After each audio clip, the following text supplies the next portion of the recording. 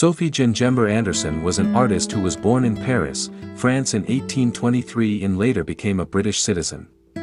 Her career began as a lithographer and portrait painter, and she went on to specialize in genre painting of children and women in rural settings. Anderson's artworks were influenced by several art movements such as Romanticism, Neoclassicism, and Kitsch.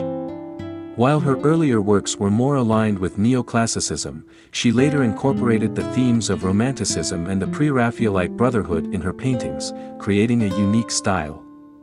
Anderson's artworks gained recognition during her time, and her painting, Elaine, was the first purchase of a woman artist by a public collection. Her painting, No Walk Today, was later purchased for over £1 million, cementing her status as an important artist.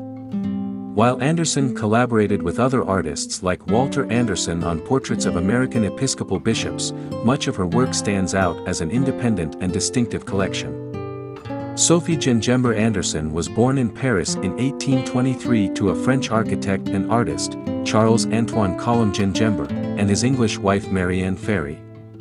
Interestingly, the family adopted the surname Hubert after moving to America.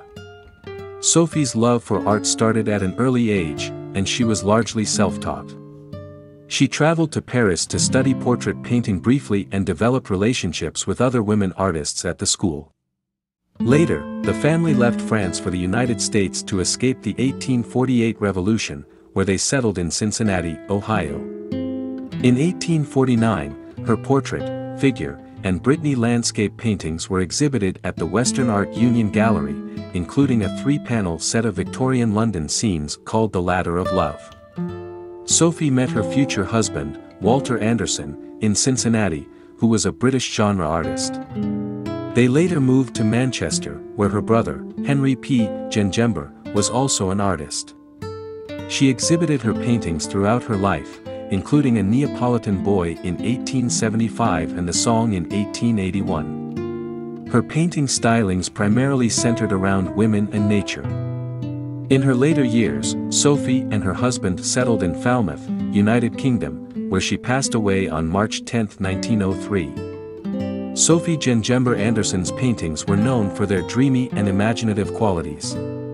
She took inspiration from classical literature and fairy tales, often featuring women and children in idealized settings.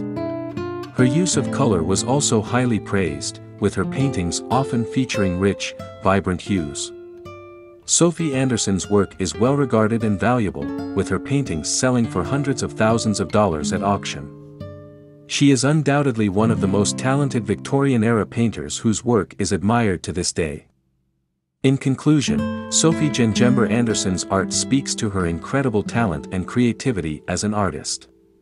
Her style, which drew upon various art movements such as Romanticism, Neoclassicism, and Kitsch, set her apart as a unique figure in British art history. Anderson's ability to paint dreamy and imaginative works, using women and children as her subjects, marks her as an important figure in the Victorian era.